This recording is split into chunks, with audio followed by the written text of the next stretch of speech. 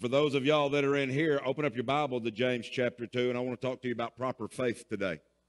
Proper faith, amen? And as you're turning there, I want to read a couple things to give you something to think on as we get into this, talking about proper faith. Now, this is going to shock some people when I say this, but as I was reading and meditating on this, these are some things that come to me, and a lot of times when I'm reading and meditating, you know, a lot of times I don't just spend my time, and I want to suggest many of y'all do this also, but don't just spend your time reading through the Word and then shutting it and then getting up going on about your day. Stop and meditate on what you're reading. Sometimes quality is better than quantity. Amen? Quality, what am I talking about when I say quality? Just stopping and meditating on what you're reading about.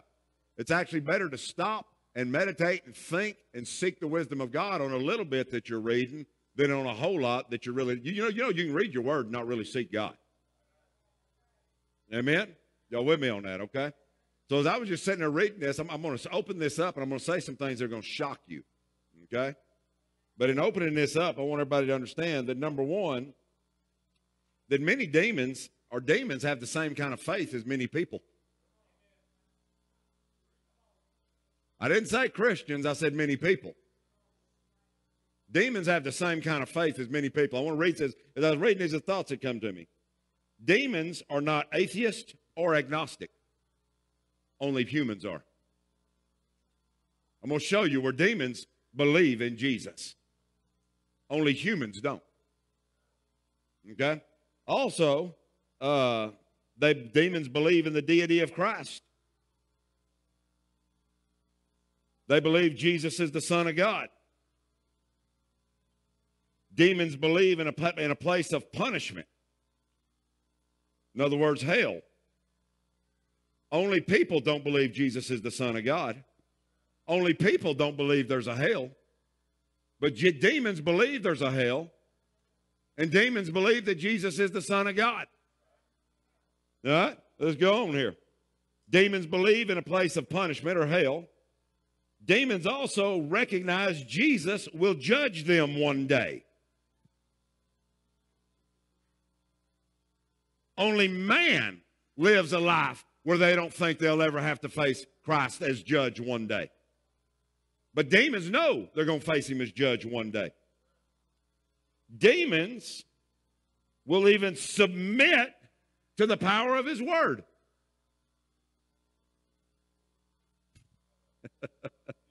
Yeah, demons will even submit to the power of his word. Humans will not. One major difference, and I wrote this down, one major difference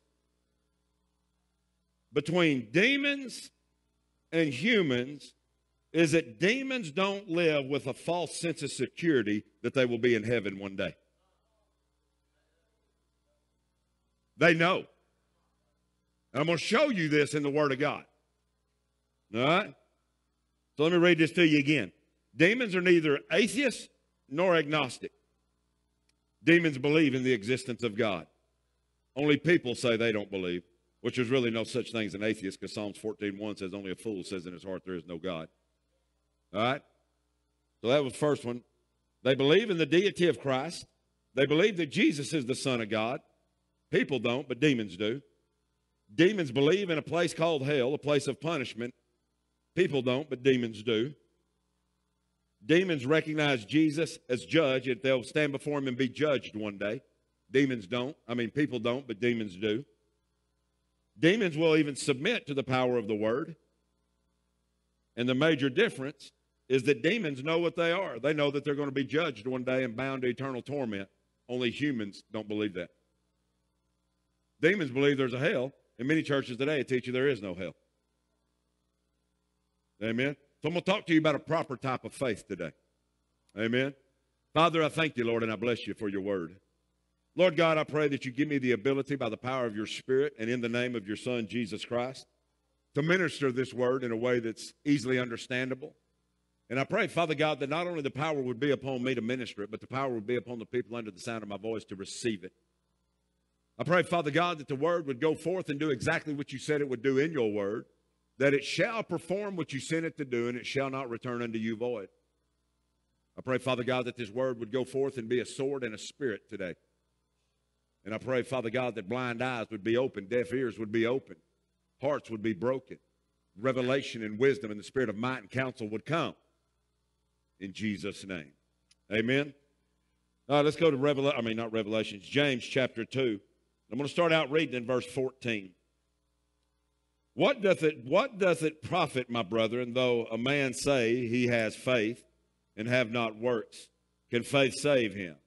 If a brother or sister be naked and destitute of daily food, and one of you say unto them, depart in peace, be ye warmed and filled, notwithstanding you give them not those things which are needful to the body, what does it profit? Even so faith, if it have not works, is dead, being alone. Yea, a man may say, thou hast faith, and I have works. Show me thy faith without thy works, and I will show you my faith by my works. Thou believest that there is one God, thou doest well. The devils also believe and tremble. But will they know, O vain man, that faith without works is dead? Let's go back to James chapter 2, 14. What does it profit a man, my brother, though a man say he has faith and have not works? Can faith save him? Now, you got to understand the way that James is asking this question. He's asking this question, and he's setting the people up in order, hopefully, that they give him the negative response. You see what I'm saying? In other words, if he's setting them up, he's kind of setting them up in a way to give them the answer that he wants them to give him. So when you look at this, it says, what does it profit, my brother? And so the way that James is asking the question, it should be a negative answer. The answer should be, it profits him nothing. Amen? The answer should be, it's no good. So when James asks this question, he's saying right here, he's saying, what does it profit, my brethren? What does it profit, my brethren, though a man say he have faith, but not works? So the answer should be, there's no profit to it at all. All right? He's saying, what good is it for a man to say that he's got faith, but he doesn't have any works evidence of that faith that he proclaims to have? Amen? And we see this so many times with people today. People that say they have faith, people that say they're born again, people that say they love Jesus, people that say that they got a relationship with Jesus, but there's no evidence in the lifestyle that they live of there being any true faith in Christ whatsoever. Amen? So what James is saying here, he says, what does it profit a man? What good does it bring to a man to say that he has faith, but he has absolutely no evidence of that faith, no fruit of that faith, nothing going along with that faith that he says he has? He says, what does it profit that man? And he's setting it up in a way to where the people should say, that makes sense. Shouldn't profit him nothing. What does it profit you to say you got a car, but you really don't have a car? You're saying you got, I know you name it, claim it, people out there, okay?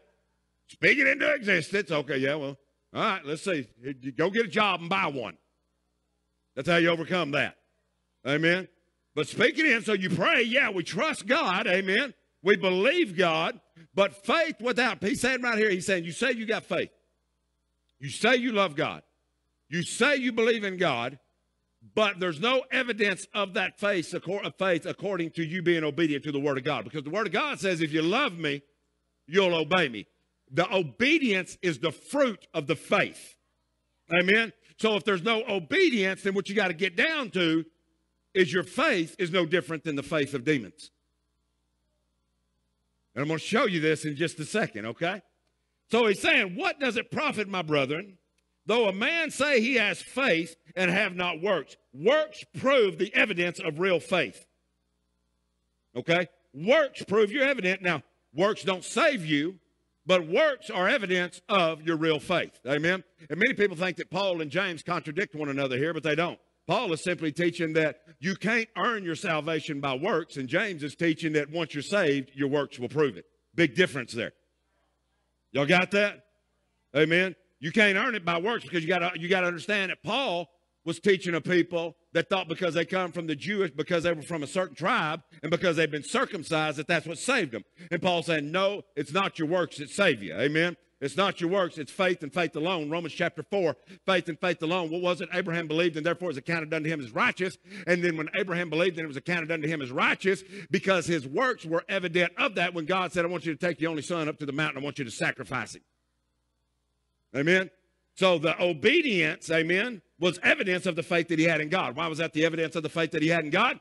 Because on the way up the mountain, he said, even if he does, he knew that God had the power and the ability to raise Isaac back from the dead. How do we know that? Because on the, because on the way up the mountain, he said, y'all stay down here while me and the son go worship, and we'll be back down.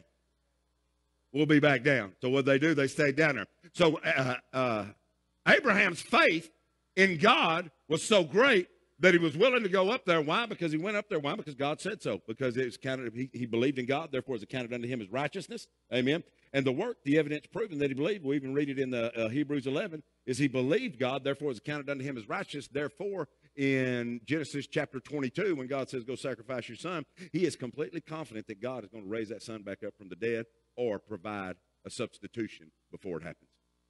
Completely confident. Amen. So this is the evidence of faith. So this is why James is saying right here, and James gets into that later, but James is saying, hey, he said, if you say you got faith, all right, but there's nothing, what's that faith established in? What is it established in? So let's look at it. What does it profit, my brethren? In other words, he's saying, what is the benefit to you? Listen, church, what is the benefit to you of saying you have a relationship with Jesus Christ, but you have no evidence of it in the way that you live? How is this heaven that we talk about going to profit you? How is this spirit that we talk about going to profit you? What is the profit? What is the benefit of you saying you've got a relationship with Jesus Christ, but no corresponding actions? What is the profit of that? What is the benefit of that? And what he's doing is he's trying to get the people to think where their response should be nothing. And why should the response be nothing? Because he's breaking down their false belief system and trying to get them to the place of saying that it's not just a mere confession that saves me, but along with that confession should be some works, some obedience that go with it. So he's trying to get them to the place of understanding that my confession profits me nothing without a lifestyle of conviction that leads to obedience. Does that make sense to you? Amen? So he says, what does it profit, my brother, though a man say he have faith? How many of us, don't point at anybody in here because we know everybody in here is saved, right? Ain't no liars up in here.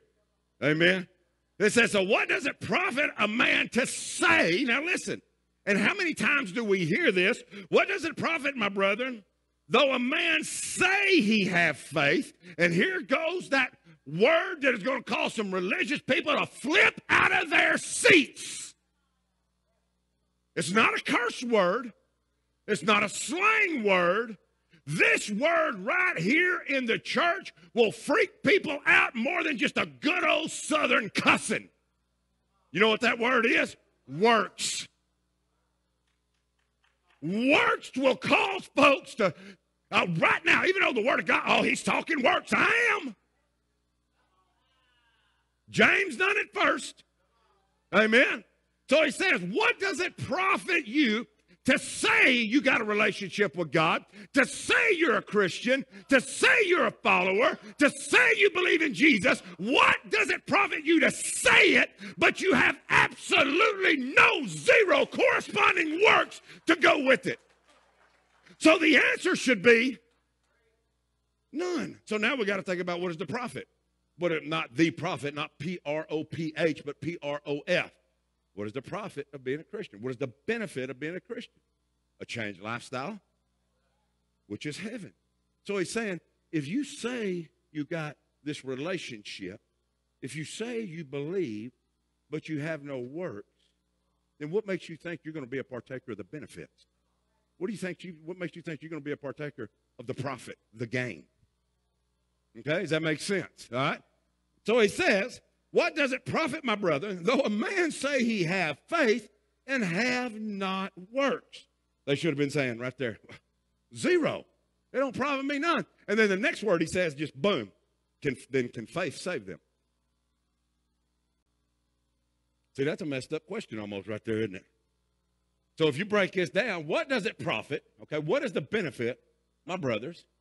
Though a man says he has faith. We ever run into people like that? Me and Jesus, we got our own little special deal worked out. No, you don't. You ain't, listen, you're a sinner headed to hell. You have no power to negotiate. Amen? There is no negotiation there. Yeah. It's like when you're sitting in jail. Say, I want to speak to my attorney. You need an advocate. His name's Jesus. Amen? We all need him, right? So he says, though a man say he has faith and have not works. He says he has faith, but he has no actions that line up with the word of God. Can faith save him? What's the answer to that?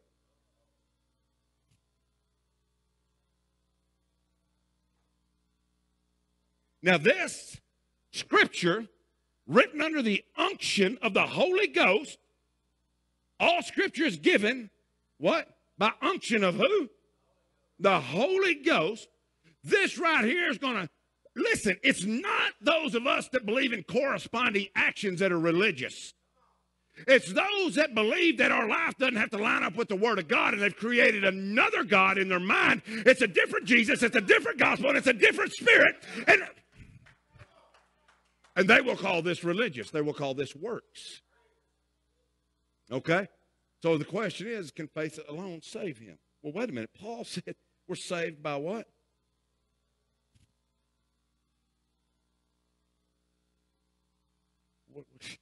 What in the world? Was the Holy Ghost confused? Not at all. Yeah, we are saved by faith through what? But here's what he's saying. That faith, without corresponding actions, was not a true faith of Christ. You can have faith in a lot of stuff. Demons, and this is what he's going to tie it into. Demons believe. And we got a lot of church folk running around that their faith is no different than the faith of a demon. And this is what James is talking about. I'm going to show it to you. All right? All right, y'all ready? Here we go. Does this make sense so far? If a brother or sister be naked and now he's using this as an example, okay? If a brother or sister be naked and destitute of daily food, in other words, if you and I see somebody in need, if you and I see somebody in need, if you and I see one of our brothers or one of our sisters, and let me let you in on a secret, it's not just a brother or a sister. Listen, people don't have to be saved in order for you to help them. Okay? Now, we do want to take care of those of the household of faith, especially according to the Word of God in the book of Galatians. But we are not just to turn a blind eye on those that are not saved. Amen? Because Jesus helped all those that wasn't saved. As a matter of fact, till Jesus got here, matter of fact, let me put it to you this way. Everybody that Jesus helped was not saved.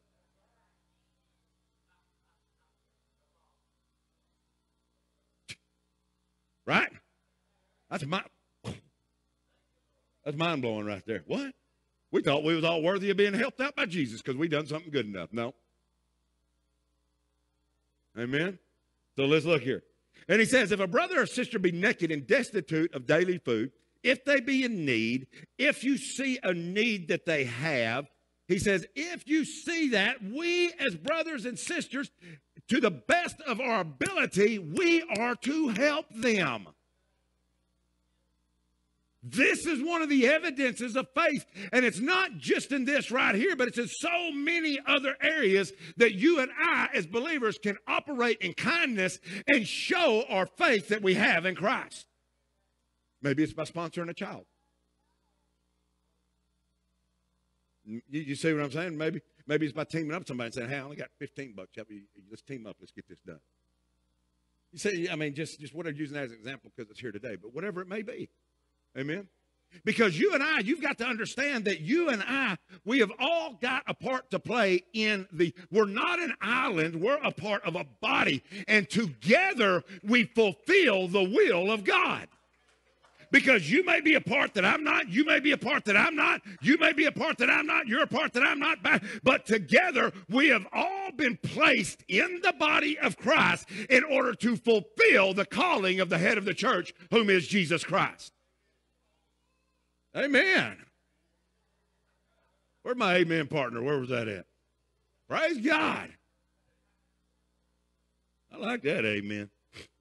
If a brother or sister be naked and destitute of daily food, and one of you say unto them, now listen to this, depart in peace, be ye warmed and filled. Brother, I'm going to pray for you. Now, what in the world do we do when we're out on the streets doing street ministry and everybody that walks up to you wants a $20 bill? I flip it on them.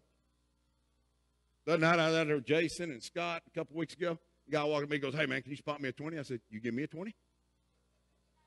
Well, what makes you think I got 20? I said, what makes you think I do?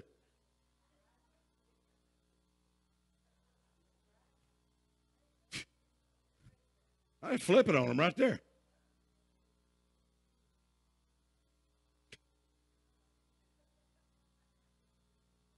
I said, what do you think? He said, I didn't walk out here to pipe. He said, and he asked me, he said, you don't bring no money out here? I said, no. He said, why? I said, because when I tell you that I don't have no money, I'm not lying to you. I don't have no money. Now, do you take debit cards?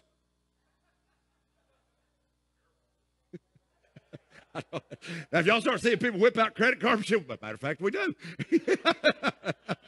Got them little deals they slide in their phone now, like Tracy's got at the barbershop over there. Amen. But no, you can't help absolutely everybody. You know what I'm saying? But we're still not allow that to jade us to help those of our brothers and sisters and people that may not be our brothers and sisters in need. Okay, you understand what I'm saying? You got to be led by the Spirit also.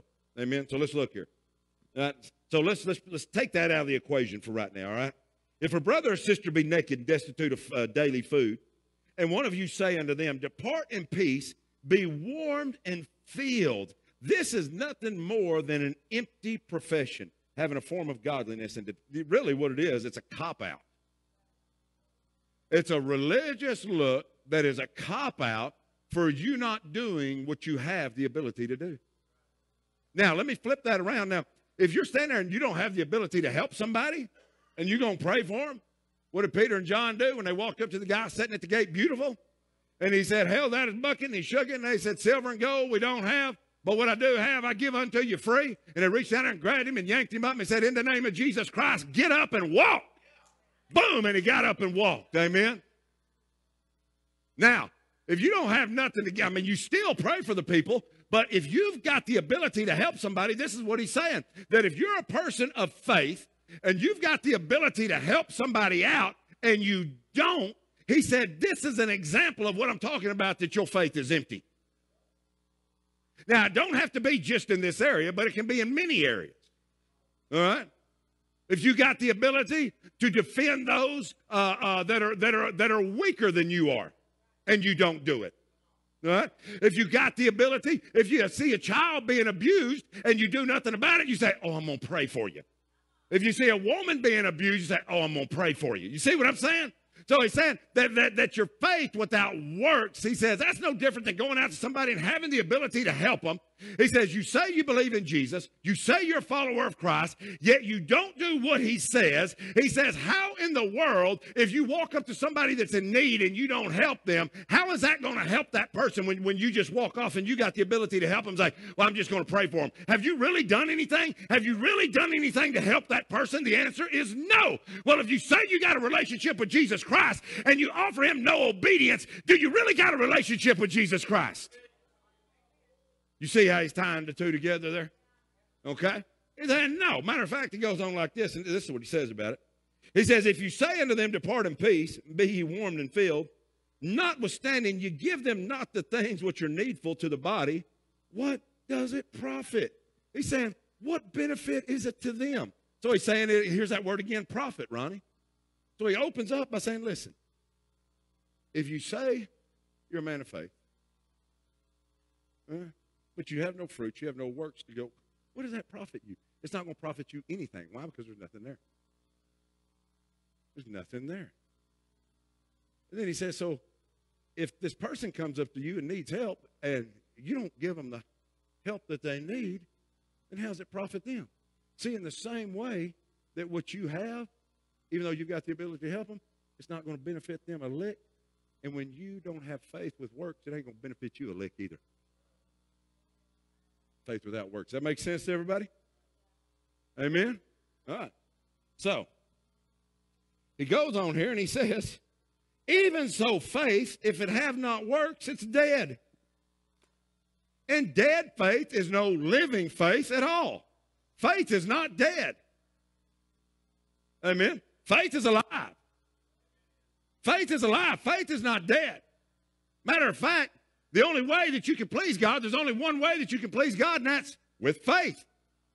That's it. Abraham believed, that's faith, and it was accounted unto him as what? Righteousness. The Bible tells us very, very clearly that the only way that we can please God is by faith. And what is faith? Faith is believing him, taking him at face value of what he says in this word right here. Faith is believing his word, even though it may challenge you, even though it may cause you to go, whoa, whoa, whoa, whoa, whoa, whoa, whoa, that's big. Faith goes through when fear stands up. Amen? Because sometimes, I'll be honest with you folks, if fear didn't show up, there'd be no need for faith. Amen? You ever heard those saying, fear knocked and faith answered? So let's look here. He says, even so, faith, if it hath not works, it's dead. You know what he's saying? He's saying, if you say you have faith and you have no works, your faith is useless.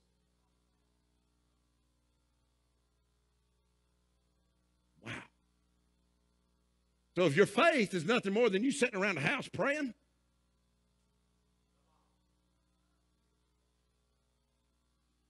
if your faith is nothing more than you sitting around the house and praying that everybody else will go, what you need to be doing, because that's why you're praying for it, because the Lord's laid it on your heart, but you don't want to do it, so you're praying that everybody else go and do it.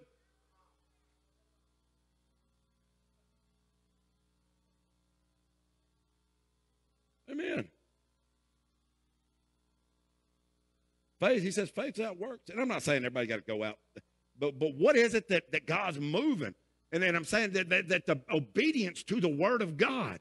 I'm not saying everybody go out and minister. I'm not saying everybody go to Ronnie's school and preach. I'm not saying everybody go to Derek's school and preach, or everybody go on the streets and preach. I'm saying, but there is something that your faith is going to move you to do. And this is what it's going to be. Obedience to the word of God. And ministering the gospel is that obedience to the word of God. It may be in your schools. It may be in the store. It may be to kids. It may be on the streets. It may be at the people at your work. Whatever it is. But hidden faith is no faith at all.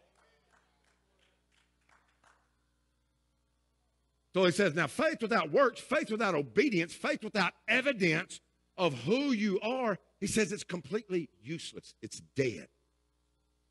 So if people around you don't know you're a Christian, it's because your faith is dead. It's useless. And why is it useless? Because it's not impacting their life at all. That's hard, but that's true.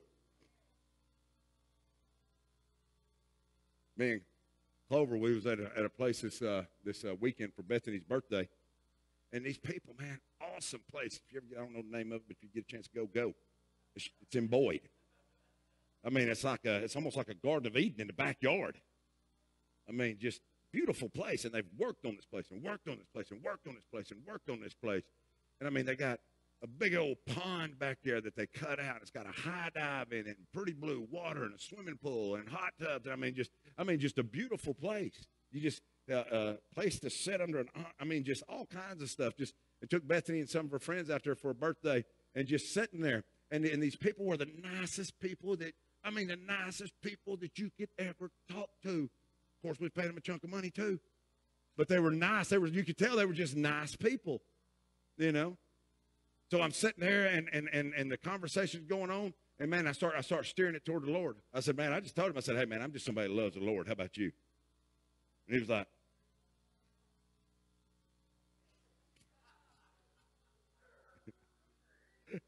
you know, I just went in talking about the Lord and sharing my testimony and sharing this and sharing. And I could tell that there was kind of a desire to want to talk about the things of God, but there was kind of this guy's kind of over the top too. You know, I mean, I'm telling you, wherever, it may take me a minute to size you up, but you finna get tagged with the Holy Ghost. It may take me a minute to size you up, figure out where everything is and looking at you, but it ain't going to be long before we're going to be talking about Jesus. Amen? So I'm looking at this guy. Well, anyway, I don't know why I went off on that story. Even so, faith, if it hath not works, it's dead. Now listen to this. Being alone. Listen to that. Faith without works is dead. It means it's useless. It's useless. It has no life. Being alone. This type of faith brings no results and does not lead to salvation. No true faith fails to produce fruit or works. In this case, helping the poor, but in many other areas also. So listen to what he's saying. I mean, you just tie this together. What does it profit, my brethren, though a man say he has faith, but no works? What does it profit you to sit there and say you've got faith, but you keep on shacking up and you won't repent from adultery, fornication, sexual sin? What does it profit you to say you have faith, but you won't repent from drug addiction, alcoholism? What does it profit you to say you have faith, but we won't be obedient to the word of God? What? And there's so many areas. What does it profit? And here's the answer. What is the benefit to you? Nothing.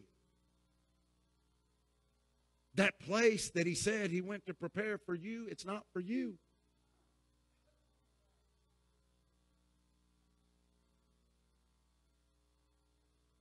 That's hard, isn't it? But this is truth, church. People dying and going to hell by 150,000 a day, and you want me to sugarcoat this in order to make us feel better about the mess that we're in and the places we're hanging around? God forbid. You want me to sugarcoat this because you got your friend here today that's like, Kevin, can you kind of ease up a little bit today? No. If you bring in somebody new and I've never seen them, let it be known. I'm going to turn it up that day. just in case, amen.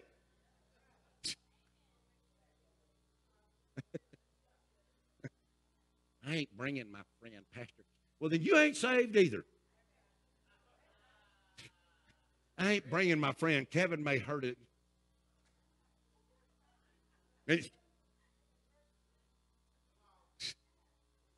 I ain't worried about your buddy now. I'm worried about you.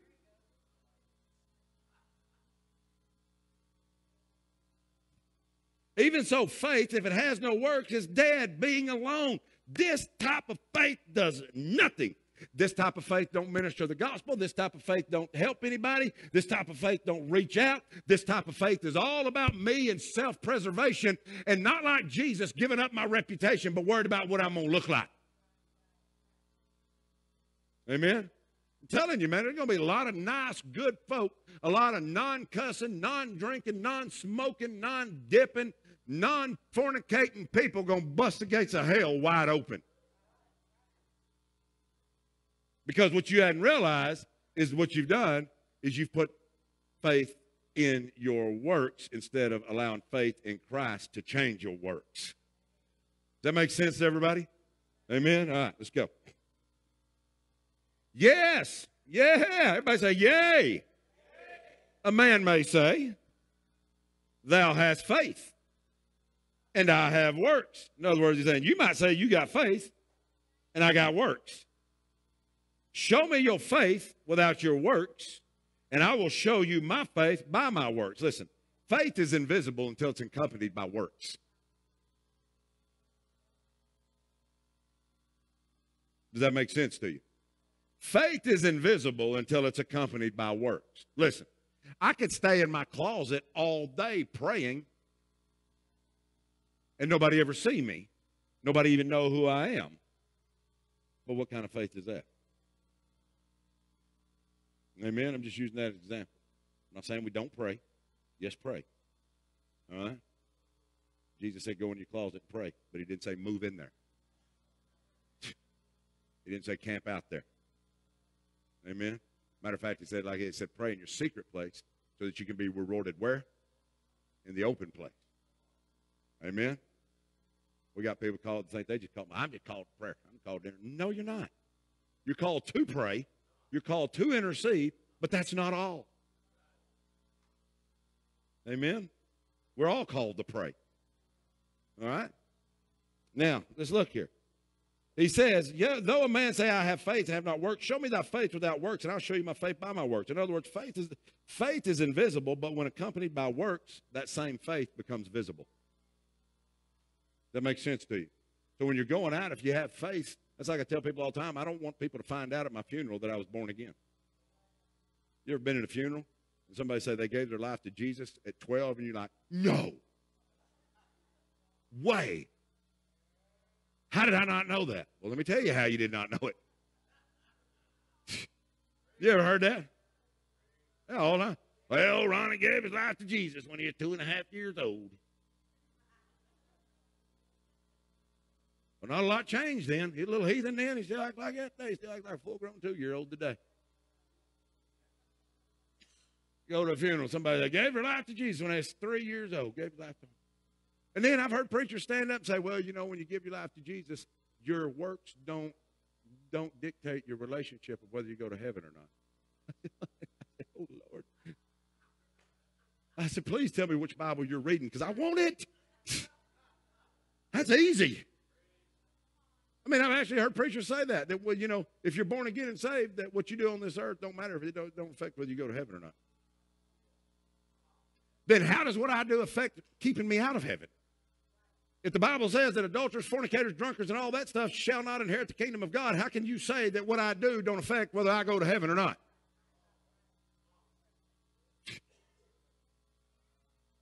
I'm going to go on, because this really ain't where I was going to get. Thou believest that there is one. Now, here's where I wanted to get. You believe that there's one God, and you do well. Now, listen. The devils also believe and tremble. Many demons and people have the same kind of faith. Demons believe in God. James is saying profession of faith without actually obeying God is as worthless as the belief of demons.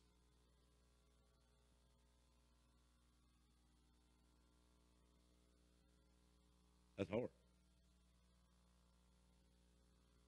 Why would he throw that in there right there if that's not what he's comparing? Then why did he put it there?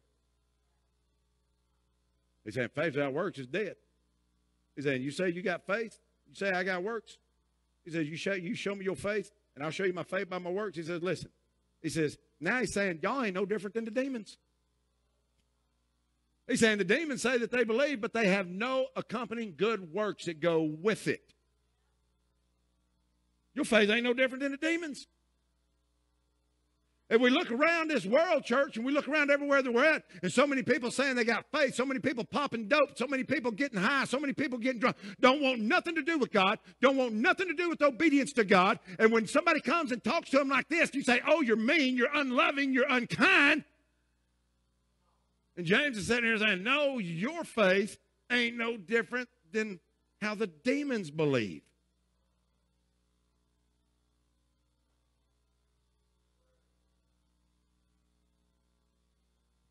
Now, let's go on here.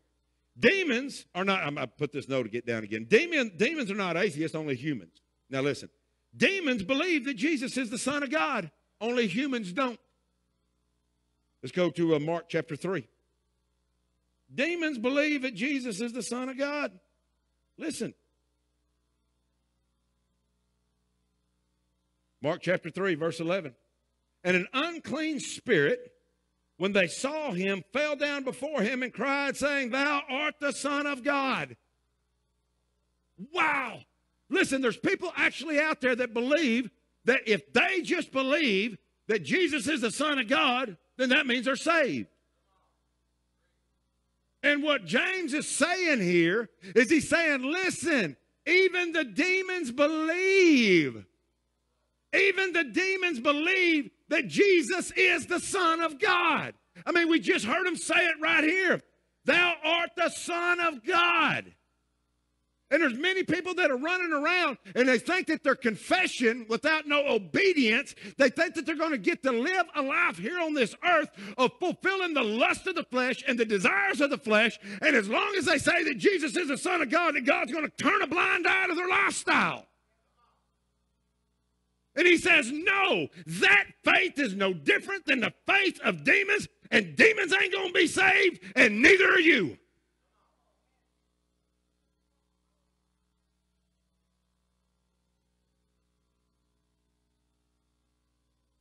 Y'all quit looking at me in that tone of voice.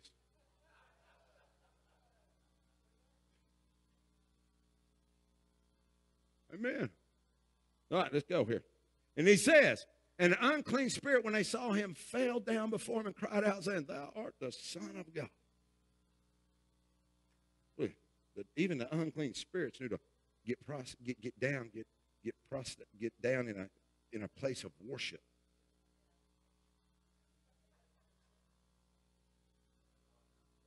Well, I was trying to think prostate or prostrate. I was going through my mind. I was in a spiritual battle, y'all, and y'all laughing at me. You should have been praying. Y'all seen it going through there, didn't you? That's why you started laughing. I knew why. All right, let's go here.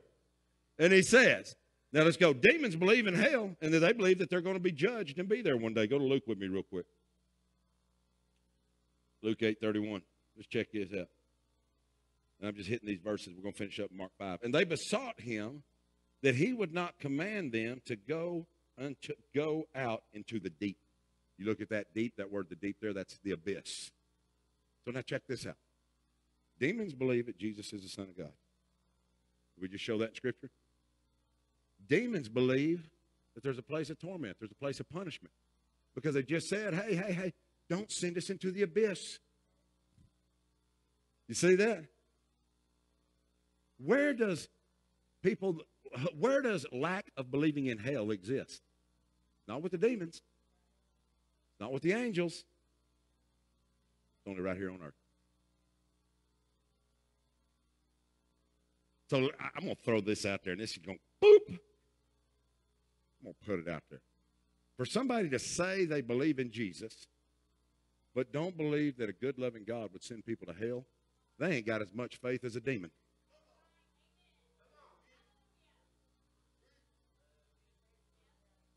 Well, y'all sleeping on that one? For somebody to say they believe in Jesus, they believe in God, and then to say stuff like, but a loving God wouldn't send anybody to hell, they don't have as much faith as a demon. Because even the demons believe there's a God, and they believe that they're going to be thrown into the abyss, thrown into hell.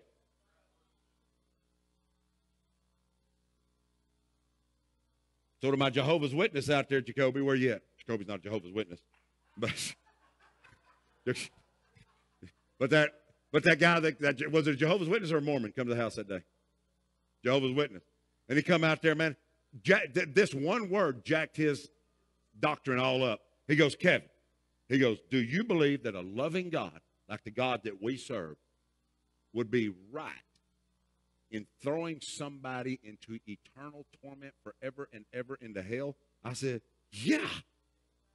That was all I said. Yeah. About like that, wasn't it, Jacoby? I was like, yeah. And that just blew his whole theology up. I mean, whatever it wasn't theology. Blew his whole dog, shattered him right there. And then when I started quoting scriptures, that really jacked him up. I said, wait a minute. How do you say you believe in the same God that I believe in, but you're calling him a liar when I read the word to you?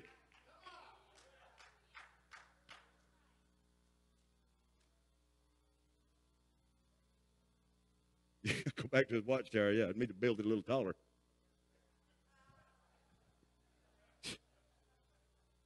So we see here that demons, what? They believe Jesus is the Son of God. They believe in hell. Now let's go over to Mark 5. We'll finish this up with some fun right here. Y'all with me so far? So what are we learning in here today? The people that walk around saying they got faith, but I don't believe Jesus sent anybody to hell. I don't believe fornication is wrong. I believe they're calling him a liar. Right? So really what we're finding out is that actually demons believe the word more than he does. And that's why it's so easy for people. That's why demons are sitting back licking their chops and getting people deceived, because they know how easily deceived people are. Yeah. Judging God, that's true. All right, let's go on here. Let's go to Mark chapter 5. We ready? Verse 1. And they came over unto the other side of the sea into the country of the Gadarenes. And when he was come out of the ship, immediately there met him out of the tombs a man with an unclean spirit.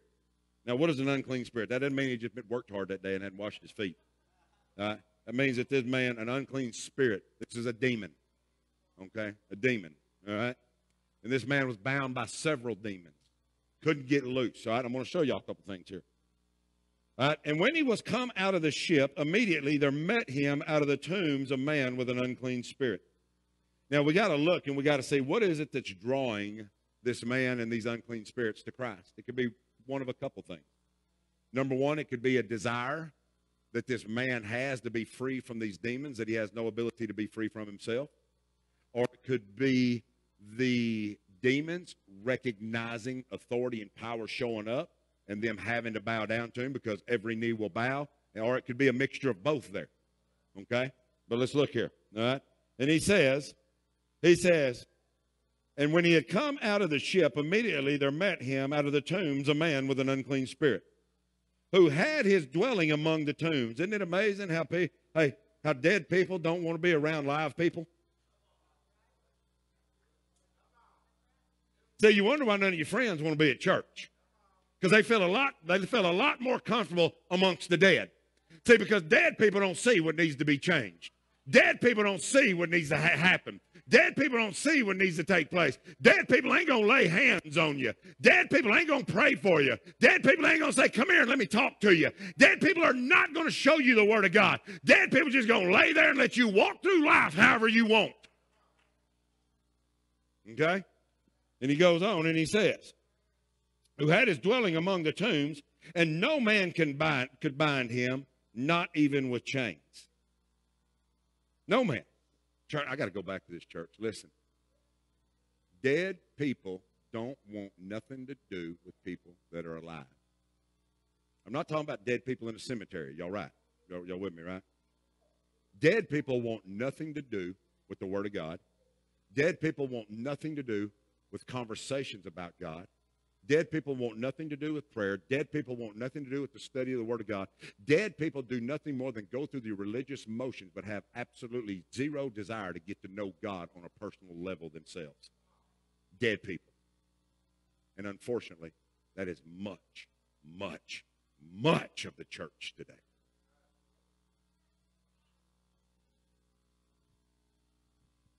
All right.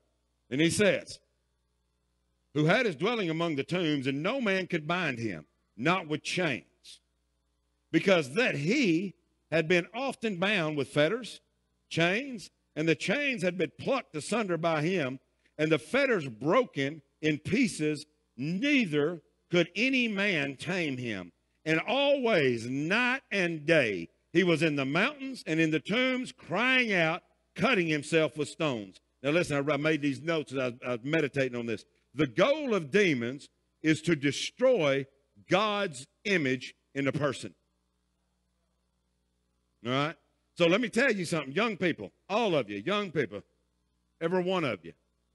This stuff that's going around with these kids and stuff that are cutting themselves with knives and bleeding and putting slashes and stuff on their arm, don't think that's just because they're depressed or just because they got home troubles. Yes, it is because of that, but it is a demonic influence. Nowhere in the Word of God do we see a child filled up with the Holy Ghost that is carving on themselves. But right here we see a man that is possessed by demons, that is pulling out stones and cutting on themselves. Why? Because the job of demons is to destroy the image and the idea of who God is. We see it also where they were cutting their swords when Elijah called fire down out of heaven. So this garbage of this going on, and you parents just sitting there thinking it's going on. No, for me and my house today, here's what's going to happen. The cutting stops today for me and my house. Me and my house. And if you and my house, then we're going to serve the Lord. I don't care if I got to throw every knife out of the house, every razor blade out of the house, and if I got to lay down on your bed with you at night, it stops today in the name of Jesus. Well, that's law. You show right. I'm going to hold you, I'm going to hug you, and I'm going to bind you up to keep you from hurting yourself until that law brings you to Jesus Christ and He sets you free. You idiots that sit back there out there in the world and just let people harm themselves and let people hurt themselves. That was a strong word, wasn't it? Yes. And we sit there and we try to explain it away. You can't counsel a demon. You can't medicate a demon. You got to cast it out. And we're doing nothing more today than when people are being influenced by demonic powers, sending them to a counselor that's got a degree and has no belief in the power of God at all. No power. And that makes me mad. And it should anger some people in the body of Christ.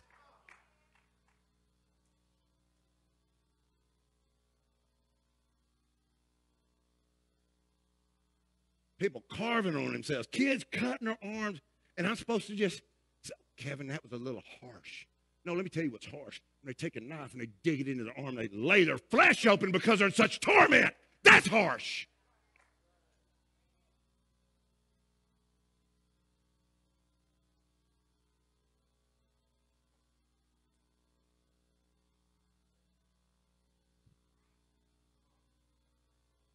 I go to places, I see people when I'm checking out of stores, Ronnie, and their arms look like a zipper. They reach up there to do the cash register. And you look over and their arms just where they carved on it, carved on it, carved on it, carved on it.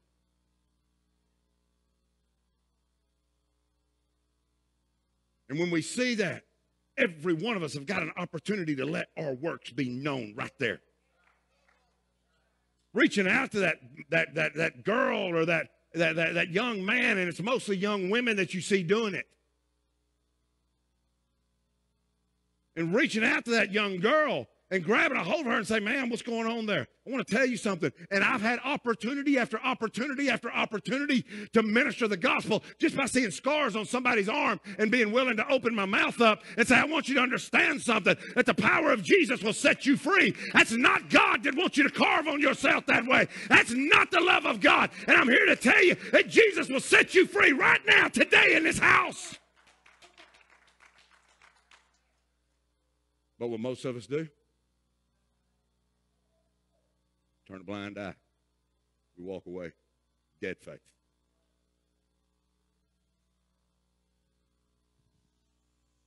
Dead faith. And you know what? I've been guilty myself. I'm a pretty bold guy. There have been times I've walked away from things I should have never walked away from. What do? We say, "Lord, give me another opportunity. Give me another opportunity." Amen. Let me go on here. And always, night and day, he was in the mountains. So the goal of demons is to destroy the image of God in a person. Demons isolate, they're strong, and they're self-destructive. What they do, they isolated this man. They had him away from everything else. They had him away from any life. They had him over in the tombs. They had him where all the dead people were. That's what demons want to do. You ever notice how stuff gets up inside your head? Why's nobody at church like you? Why's nobody at church do this? Why nobody like that? And you start isolating. You start believing that mess. And people start fading away. And then they've got a whole scenario of the things that they've thought up in their head to justify why they're doing what they're doing. And then you find out about it and you're like, what?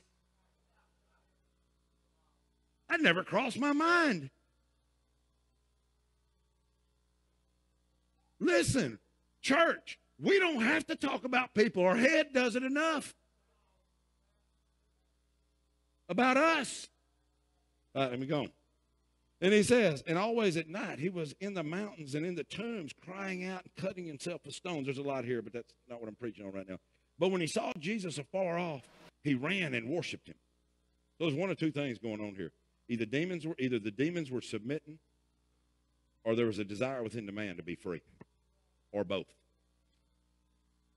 Demons got to submit to Jesus. Amen. There is no other name under heaven. Amen. He says, "I've given you power and I've given you authority to do what? Cast out demons." Amen.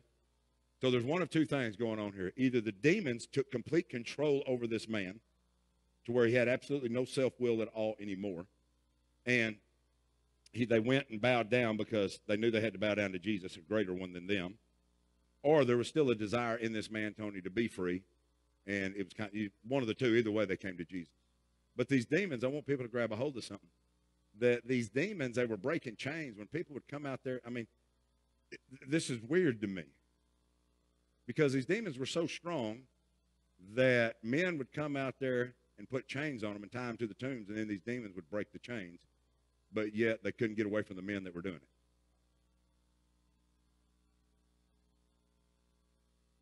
We all know how to submit just long enough to get done what we want to get done.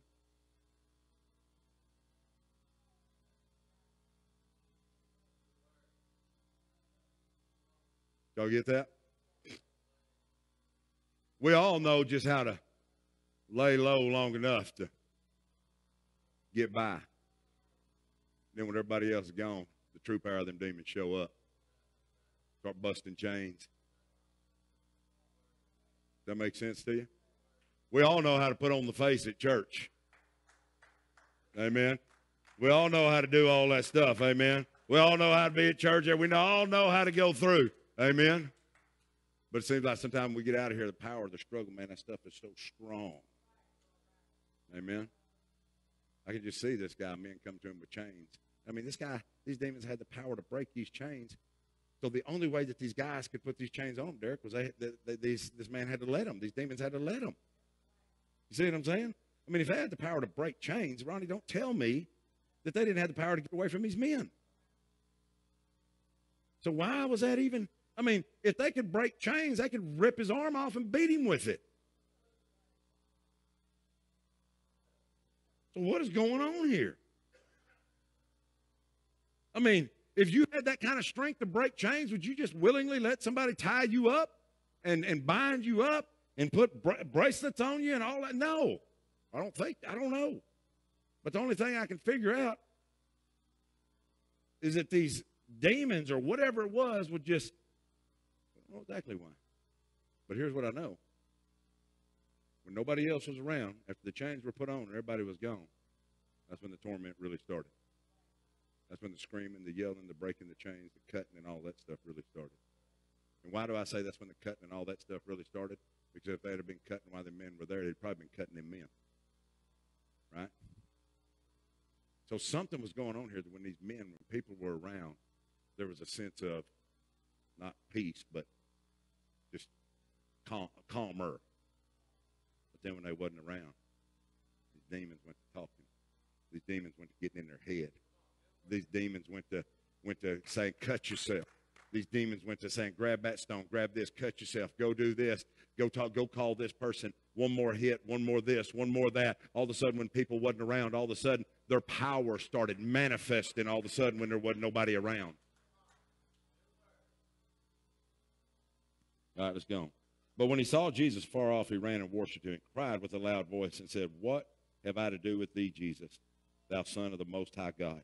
I adjure thee by God that thou torment me not. So even demons know that Christ, that they're going to be tormented one day. They're going to be destroyed one day. And he goes on and he says, in chapter, next verse, and he says, oh, for he said unto them, come out of the man, thou unclean spirit.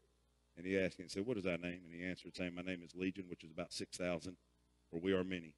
And he besought him much that he would not send them away out of the country. Now, there was there nigh under the mountain. And he goes through and he talks about the pigs. And y'all know that Jesus sent him into the pigs. I'm not going to go into all that, but let's jump down to verse 17. And they began to pray for him to depart out of their coasts. In other words, they wanted Jesus to leave. This guy that's been screaming, howling, doing all this stuff, that he's such a disturbance, they come and chain him up. Church, listen to this.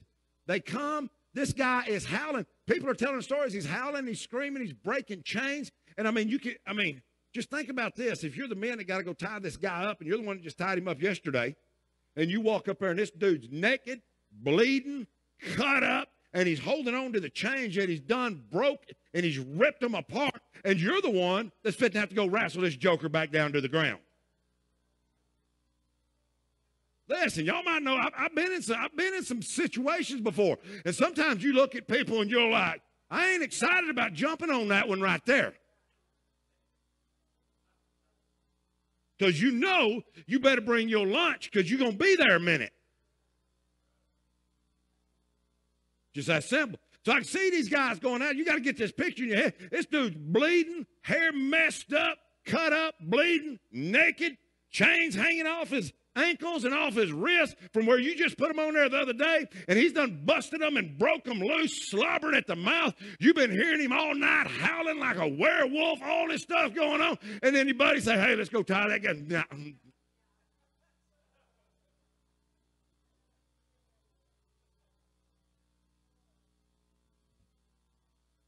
All right? So then all this stuff's going on, Sean, and then Jesus comes up there and casts them out.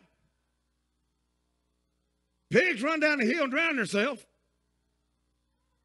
Unclean pigs, which goes to show that Jesus didn't let them go into a clean animal. He only let them go into an unclean animal. Why? Because this guy was a Gentile, and by the Jews, they already thought he was unclean anyway. They run down there, and then this is it. This is what happens. They want to get rid of Jesus. They want to get rid of Jesus. Get him out of town. Get him out of here.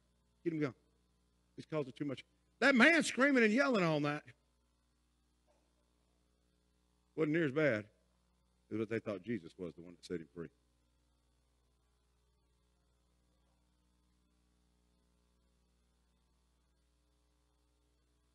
And it's still no different today. The people still today that would rather stay in the same mess, in the same place they're at. Amen? Stay in the same thing. And he says, I will get more into that later, not today. And when he come to the ship, he had been possessed with the devil and prayed him that he might be with him. Howbeit Jesus suffered him, but saith unto him, Go home to thy friends and tell them how great things the Lord hath done for thee and hath compassion on thee. And he departed and began to publish in Decapolis how great things Jesus had done for him, and all men did marvel. Faith and works. Faith and works. So what we see, we'll wrap this up. Number one, James said it like this. He said, you say you got faith, but you don't have no works. He says your faith is dead. He says, number two, he says you bump your lips about all this faith that you got. You talk about it. You're bumping your lips about all this faith that you got. He says, listen, you're telling me about it, but it's useless. Your faith is useless. Why? Because it don't have any accompanying works that go with it. There's no evidence to go with it. He says, as a matter of fact, he says the demons are like you. He says the demons believe, but they're not going to be saved. The demons say they believe in that Jesus is the Son of God. The demons say, don't throw me into the abyss. The demons say, don't torment me. And the demons know that they're going to be judged by Christ. He says, you believe that too, but you have no works to go along with it. He said, you ain't no different than they are. He says, because demons have no obedience to God, but they got a confession. See, demons, a lot of people have no obedience to God, but they got a confession. He says, you're no different than the demon. A confession with no works, with no obedience. So this is what he's saying. What is that confession going to profit you? It's going to profit you the same thing that it profits the demons, which is eternal torment.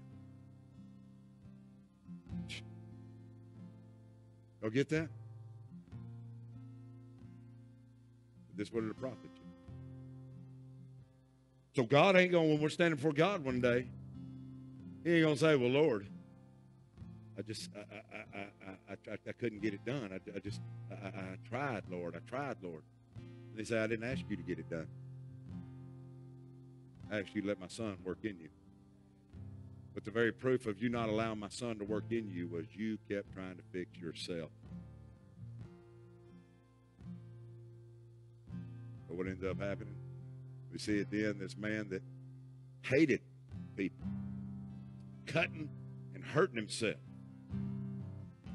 breaking chains, fighting, screaming, yelling. Then when these demons met the master, hallelujah, when these demons met the master. Listen, church. Even the demons came and worshiped. There's only one place worship don't exist. That's with humans.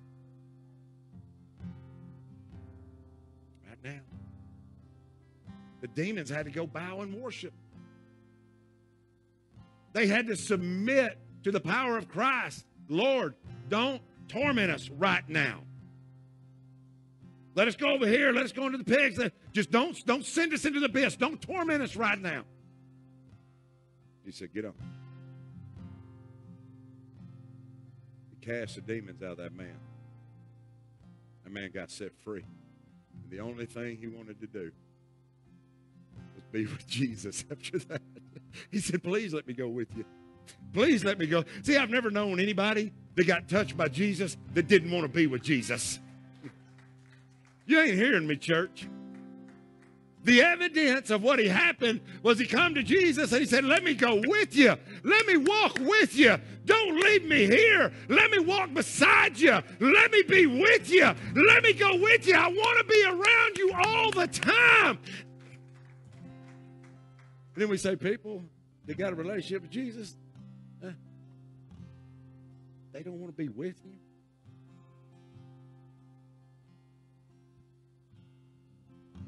He said, no. He said, I'm going to be with you. He said, now go tell people what happened. That's what you want me to do? You mean I can't go with you right now, but the next best thing is you want me to go tell people what you done? Next best thing, you want me to go shout it from the rooftop? Next best thing, you want me to go what? Tell people what I done? And the Bible says that he went all through that place telling people about what Jesus had done and how God had set him free. Where's that in us? Where's that desire to those of us that say we're born again to want to be with Jesus like this man wanted to be right here? To where he ran down and said, no, I want to go with you. I want to go with you. Jesus had to kick him away. He said, get away and go tell people about me. Is that what you want me to do? There was no arguing. There was no saying, no, Jesus, I would, but. There was no saying, Jesus, I would, but. Who's going to believe me? There was no saying, Jesus, I would go tell them, but you know how I used to be. Them men used to come over here and tie me up. They used to beat me up. You don't know what I've been through in this community. I need to go find a new place. He said, no, go tell them. And Jesus went about, or that man went about everywhere in there telling them about Jesus. And what happened? People believed him. So what do we have here? We got a lost man that was truly touched by Jesus, and the evidence of his touch was he wanted to be with him. Wasn't like these people that walk around today saying, I'm born again and saved and have no desire to be with Christ. No desire to be obedient. No desire to fulfill what he told them to do. And I believe that is what James is saying. You have no desire, and you may disagree with this all day long, but I'm going to stay. Because you know what? This scares me, because I'll be 100% honest with you. Sometimes I see this in myself. Sometimes I wake up in the morning and I'm not as excited about this guy to get into the Word. But I can't be led by my emotions. I can't be led by what I feel. Amen? I got to be led by, you know what this is.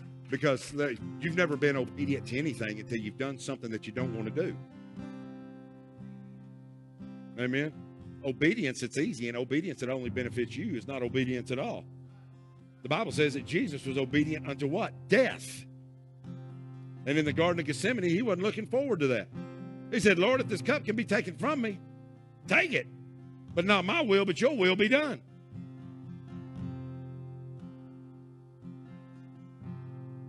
Stand up, church. I'm done.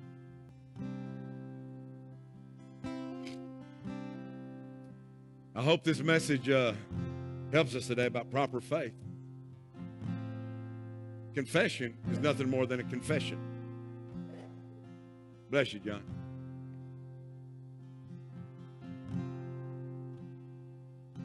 Confession is nothing more than a confession, but a confession that is accompanied by works.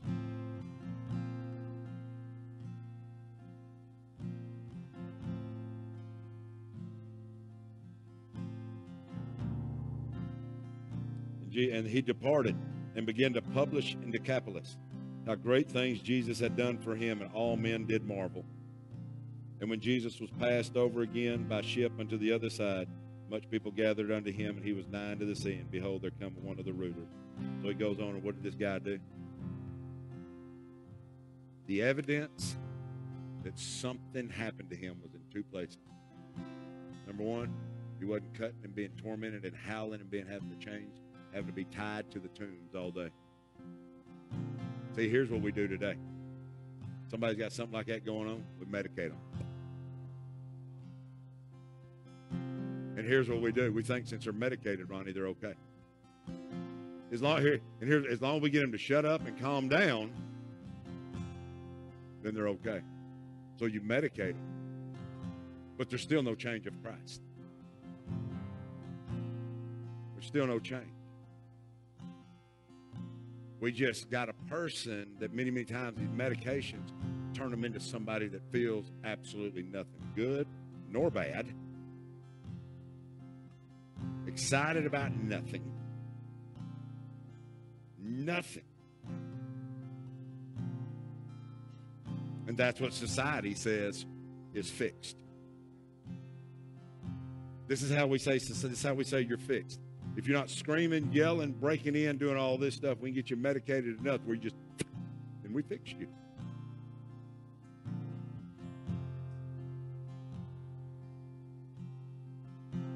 It's a sad place to be. So, Lord, we thank you. Lord, I believe I preached exactly what you laid on my heart today. And I ask, Lord, that you take that seed and you water it and make it grow.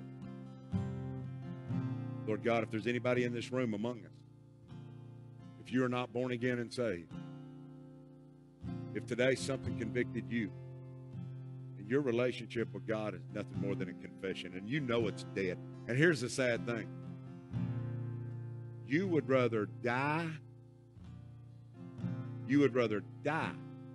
even with the question on the inside of you saying, you know your relationship with me ain't real, but you would rather die where you're at than take a chance on somebody knowing that your relationship with God ain't real. You ain't no different than the man that was tied to the tombs. You're tied up by the same chains of bondage.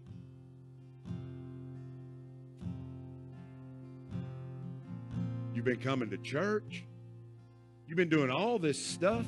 And for me to say that my relationship with God is nothing more than going to church and a confession that I have, but I know on the inside of me I'm not growing as a Christian. I know on the inside of me I'm not bearing any fruit. I know that. I know when Pastor Kevin ain't around, the conversations are still the same. Everything's still the same way. I know that but instead of anybody knowing this,